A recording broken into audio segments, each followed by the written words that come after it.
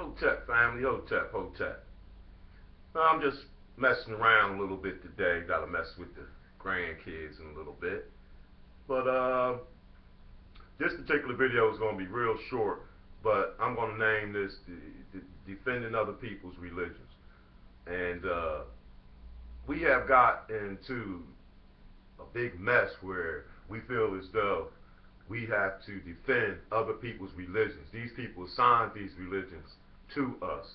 And by doing so, a lot of us still have that slave that's deep down inside of you that's just spooked out.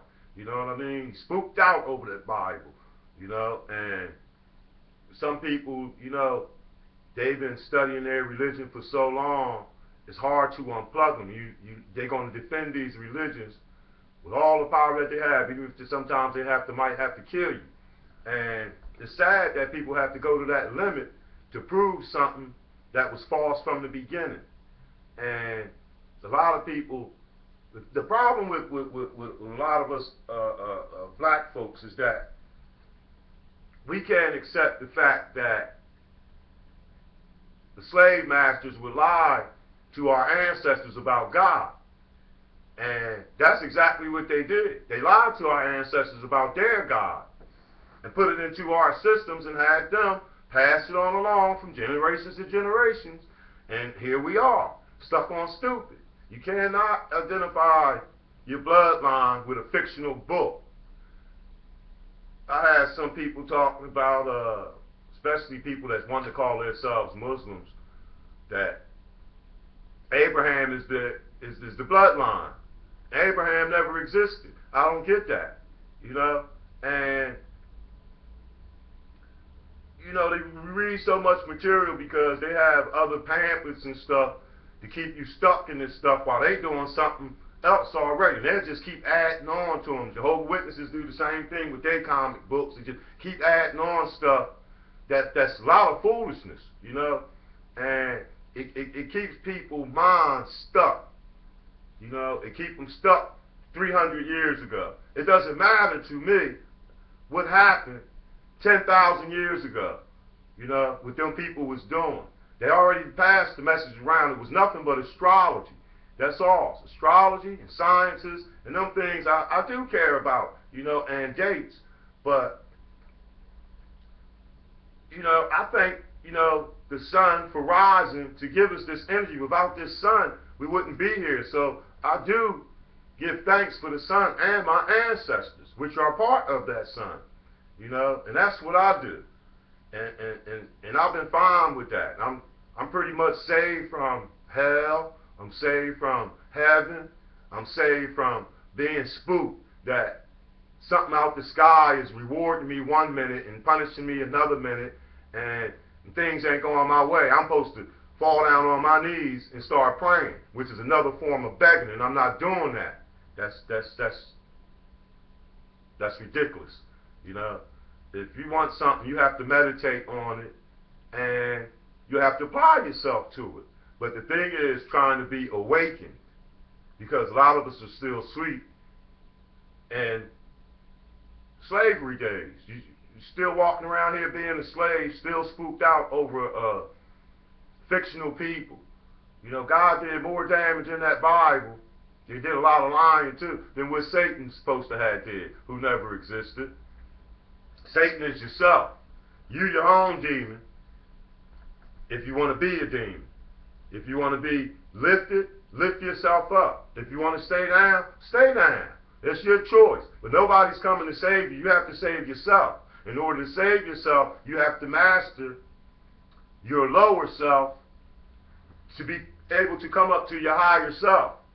And once you reach this goal of your higher self, you'll be free from a lot of this madness that's going on out here. You'll be able to get away from these people wearing their crosses, and you'll be able to get away from Muslims that's talking about Allah, which just means all law. A lot of them don't even look it up when Allah first had originated. This is from the online etymology. Let's see if you can see that. Etymology dictionary. And that has Allah there. But this word first came on in 1702. It says Allah 1702, Arabic name for the Supreme Being, from Arabic Allahu, contraction of Al-Allahu, from Al, the, plus Ilah, God, related to Hebrew Elohim. You know, it goes right back to the Bible. You know, you can't have Islam without having the Christianity, because the Jews created it for them anyway, for these so-called people calling themselves Arabs. The first Arabs, if you want to call them Arabs, to me that's just another name that they labeling us with. And some people want to say, well, the Arabs was the black people. Okay, well, maybe so then. You know what I mean? But black people have we got ourselves into this mess with this wanting to be in tribes, tribalization. You know, and that just messed us up. We the same people, but we have kindly gave ourselves some false names, and other people gave us false names too. Coon, Christian, nigger, Negro, Muslim, anything to keep you from saying, well, I'm an African. You know, I'm a people from the light. Because that's what we are. When you look up this word black, in a lot of older dictionaries, it says bleached up, pale, without color. These white people is the ones that's calling themselves white, but they really the black people, and we the people of the light. And if you dream at night, or some people want to call it dreams, you can't see your dreams because your eyes is closed. And oftentimes people will call it deja vu or dream. They've seen this before. It's because the light within you went to another dimension. That's what happens. You know, when you want to wake up and you call it a dream, your consciousness had already left. It went into another dimension.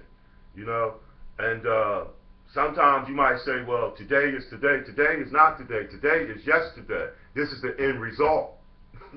That might be hard to figure it out, but need to start finding out who you are. How often I go downtown and I see these Jehovah's Witnesses, and they got stands, they defending these people's religion. In 2014, you know, they got cartoon pictures, some of them with Jesus, and always wanting to give me a pamphlet. You know, and it's ridiculous. I had a girl told me, you know, I'm from Haiti last week. I'm from Haiti, and you need Jesus. She tried to give me a pamphlet. I said, look, I'm free from that mess. She's going to try to tell me I'm not free. I was born in the world to sin. Not knowing that herself, that sin just means death.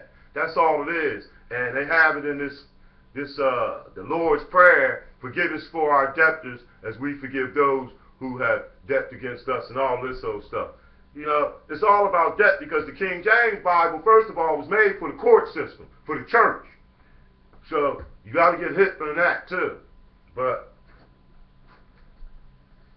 consciously, we need to stop defending these people's religions and just really get rid of the religion so that we can unite.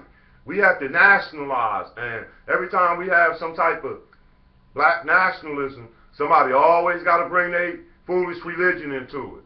Forget about the religion, because these people's getting ready to exterminate us, and you better get hit, you know. And they keep us fighting amongst each other over their silly religions, and they sit back and just look at them clowns. Look at them. We done good. We're going to enslave them for a few more thousand years. We got them going like that. They'll never come to the conclusion that them people wasn't real in the Bible. It'll be 8,000 years before they figure it out that they wasn't real. They don't like to read the encyclopedias that we produce. You got the Catholic Encyclopedia, Islamic Encyclopedia. You need to read these things, and you'll get a better understanding of how these people tricked our ancestors and not convincing them that they were gods, the original people here.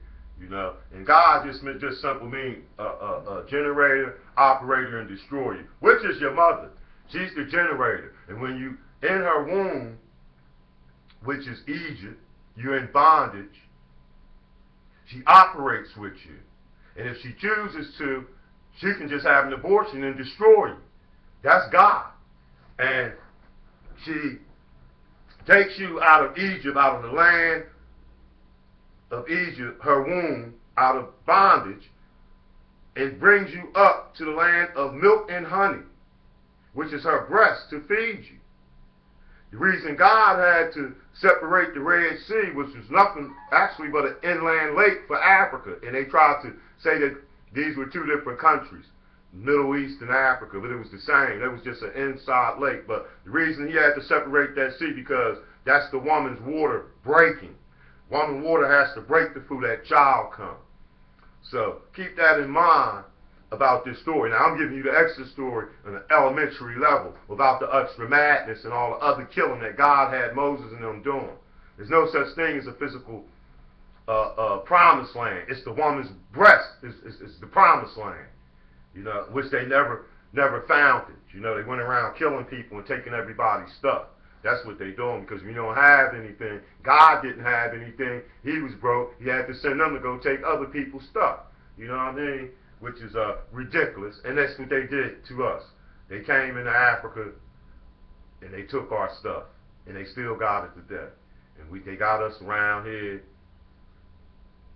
thinking that something else created us but our own parents. And when you don't recognize your own father and mother as your God and goddess, that's a tragedy. When you can go into a book called the Bible and say, but this created figure, imaginary figure, created me.